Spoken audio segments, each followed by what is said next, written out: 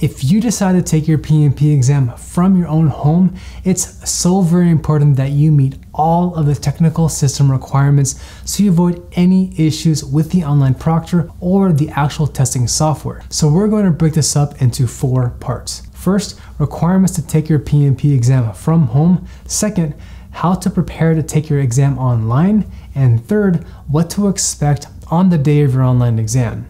So part 1, what are the requirements you need to take the PMP exam from home? Your exam is administered through PearsonVue's online testing software. So the equipment that you need is first and foremost a laptop or a desktop computer with only one single monitor. And second, this is the most important one. You need to have a webcam. All of the equipment and technical requirements you need to meet for a PMI, I'll be listing them in the description bar down below, so make sure to check them out. Now, a fair bit of warning here. I recommend that you use your own personal laptop. Do not use a laptop that was issued by your employer or your company, because firewalls and antivirus or any type of security settings may prevent the testing online software from actually working correctly. The laptops that I recommend can either be Windows or Mac based. Both are acceptable, however, you have to make sure that your laptop meets the minimum operating system requirements for running PearsonVue's testing software, because if you don't, then you'll need to purchase a laptop that does meet these minimum requirements. So here are the laptop specifications that you need to meet at a bare minimum. Keep in mind that all of these requirements are the latest at the time of this recording, so be sure to check out all the links in the description bar down below for more detail. Your operating system must either be Windows 10 or 11. For Macs, you must be using macOS High Sierra and higher. Older versions of Windows or macOS will not work, so be very careful here. You also need to have a minimum of 4 GB of RAM with a minimum screen resolution of 1024 by 768 in 16-bit color. Now, if you're not sure if you meet these requirements, here's what you should do. If you're using a Mac, click on the Apple icon on the top left side of your screen and select About this Mac. On the Overview tab, this is showing that I'm using a Mac OS Monterey, which has 32 GB of memory. Now, when I go to the Display tab, this shows that I'm using a 16-inch display, or 3456 by 2234. This meets all of the system requirements, so I'm all set. Now, if you're using a Windows computer, on the bottom left corner next to the Windows icon, type in Settings into the search bar and a settings window will pop up. On the left-hand side, if you click on the first option for display, you'll see your display resolution shown towards the bottom of the screen. In my case, it's 1920 by 1080. On the left-hand side, now click on the option for About. Here, you'll find out how much RAM is installed and what version of Windows you're running. In my case, it shows that I have an HP computer with 16 GB of RAM using Windows 10. This meets all of the system requirements, so I'm all set. Now, you don't need a super expensive laptop to take your PMP exam from home so long as you meet these requirements, so you should be fine. Now, if you do need a laptop, then I'll include a few links down below in the description bar to a few that I do recommend. But in general, if you're someone who prefers Windows, I recommend going either with an HP or a Dell laptop that has a screen size of a minimum of at least 15 inches with at least 512 GB of storage, along with either 8 GB or 16 GB of RAM. For the processor, I recommend going with Intel and sticking with the most latest versions. So Intel Core i7 or i9. Now, if you prefer Macs, then I highly recommend the newer versions of the MacBook Pro or a MacBook Air. Now, in terms of webcams, your webcam must be placed at eye level so that your head and your shoulders, they're within frame during your exam. Your webcam must have a minimum resolution of 640 by 480 at 10 frames per second. I personally recommend everyone to invest into an external webcam such as the Logitech C922 and connecting it to the top of your laptop in case there are any technical laptop issues on the day of your actual exam. It's always better to be over-prepared, especially since your PMP exam is one of the most important certifications in your career.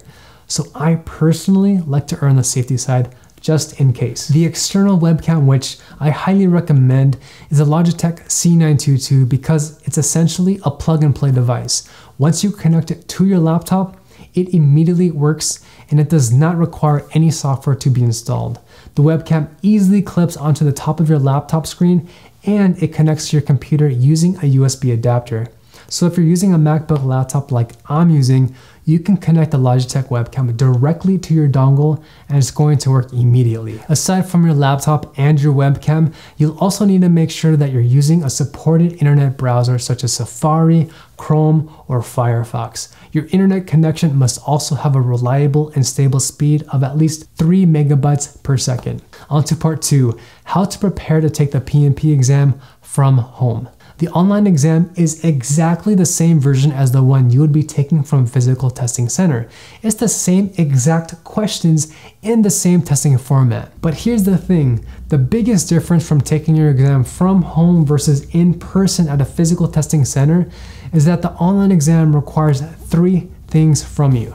Number 1, you must conduct a system test to verify your microphone, your internet, and your webcam, and making sure that it meets all of PearsonVue's testing software requirements.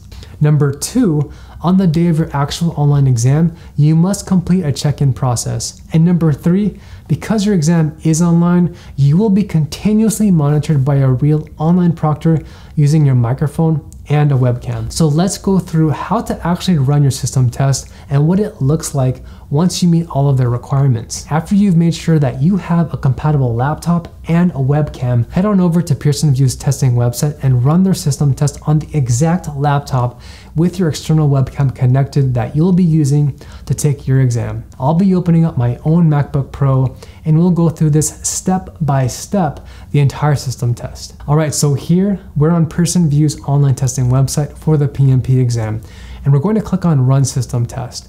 When you do that, another window will appear with an access code. Click on Download to download the OnView software application and then open up the file. Once the software is opened, you'll have to copy the access code into the empty field. In this example, we're just doing an anonymous system test, so we'll click Next. Make sure that your external webcam is connected to your laptop as we go through this.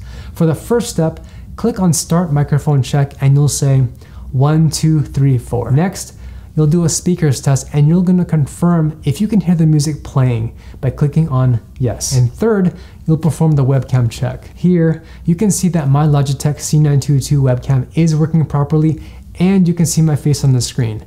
So when you click on Next, the software will check to make sure that your network meets the requirements to take the exam. Once that's done, it'll download the exam file and it will perform a browser test.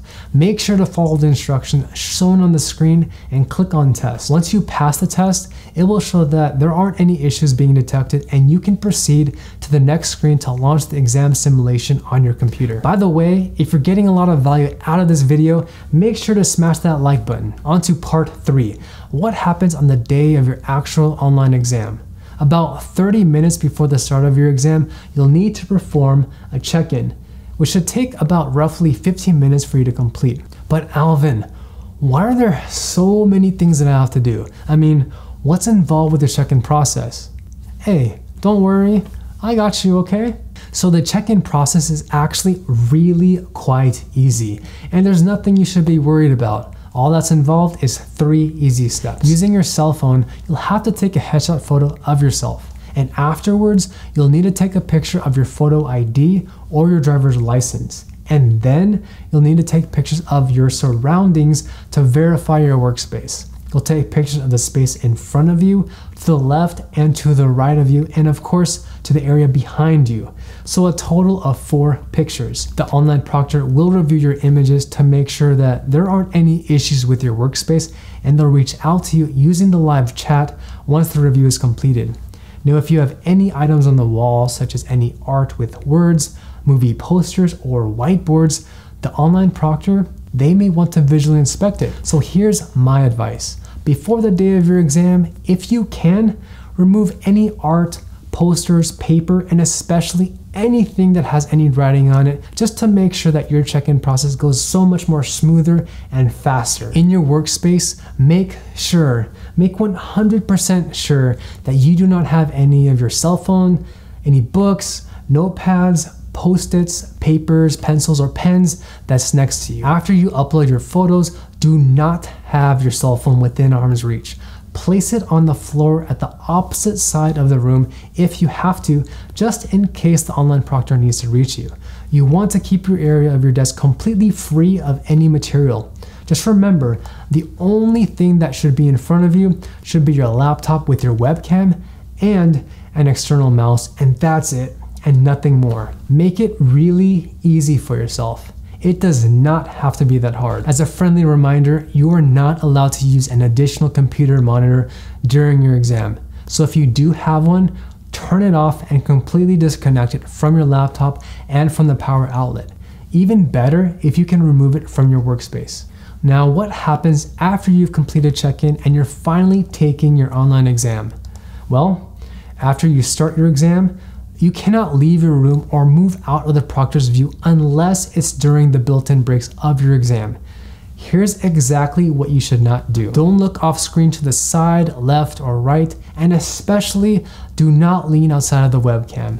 Do your very best to stay within the window of your webcam at all times. The online proctor may be very strict with this, so be on the safe side and be very careful here. Number 2, don't have your hands in your mouth. And number 3, don't talk to yourself during the exam.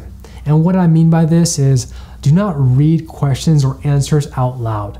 The online proctor is very strict about this because they want to make sure that no one's cheating and they're upholding the integrity of the exam. Now, if you do have any questions for the proctor, you can use the chat feature of the testing software to reach out and contact them. So here are a few words of advice. There are several online testing rules that you must adhere by. Otherwise, the online proctor may disqualify and possibly terminate your exam. So pay very close attention here so you'll be set up for success. The first one, you are not allowed to cheat during your exam, take pictures of the questions, or even reference outside material while you're taking your exam. The exam is closed book. The second tip, do not have any unauthorized items on your workspace. So your cell phone, your calculators, your books, and your notes, these are not allowed to be next to you on your workspace. Third, you cannot leave your testing room during the exam. You can only leave the testing room during your 2 scheduled exam breaks. The first break is after finishing the first set of 60 questions, and the second break is after completing the second set of 60 questions. Here's my 4th tip. Before your exam, tell everyone in your house that they are not allowed to enter your room, because if they do, they may risk the chance of having your exam be disqualified. So be very careful here. My 5th tip, before you start your check-in process, you must close all background applications on your computer, including your virus scanning software. Don't make the mistake of having random pop-up notifications appear while you're taking your exam. So if you're currently running Microsoft Word, antivirus software, or the Adobe Creative Suite, make sure that it's closed. Close all software applications before you begin your check-in process. Let me show you how to do that. If you're using a Windows laptop, go to the search panel and type in background apps. A settings window will appear, and you want to make sure that all background applications are turned off and that they cannot run in the background. If you're using a MacBook, press Command plus Option plus Escape at the same time, and the Force Quit Applications window will pop up. Click on each application and select Force Quit to close out the running applications in your background. I know that many of you might be concerned about your internet connectivity, so just make sure that it's stable and reliable. If your internet or your computer does crash during your exam, you will need to reschedule the exam through the PearsonVue chat system or through PMI. Now, here are the biggest pointers of advice from this video. Number 1, you need to find a quiet, private room with 0 distractions. Do not let anyone interrupt you or come inside while you're taking your exam. Number 2, make sure to close your background software applications that are running on your computer. This includes even your antivirus software programs. So do this before you even start the check-in process. You know, it can be very scary if a software notification pops up while you're taking your exam, and it causes your testing software to shut down or close, which means that you'll have to reschedule your entire exam. So do yourself a favor. Close your background running applications before you start your check-in process. Number 3, after you complete your check-in process, put your cell phone outside of your arm's length. It should not be on your workspace or your desk, but keep it inside of your room outside of your arm's length, because if the online proctor does call you on your cell phone, you can easily grab it within the room to speak to your proctor. And number 4, this is probably the most obvious one. Be nice and friendly to your online proctor, because if you run into any kind of issue with your testing software, the online proctor will be your go-to person to help you out. Now, if you'd like to dive deeper and learn exactly how I passed my own PMP exam, where I share with you how to solve every PMP question correctly and to learn the fundamentals of Agile 101, be sure to sign up for my free PMP Exam Mastery course over at alvinthepm.com/bootcamp. To get started with practicing PMP exam questions, watch this entire video playlist so you can test your knowledge and be one step closer to passing your PMP exam.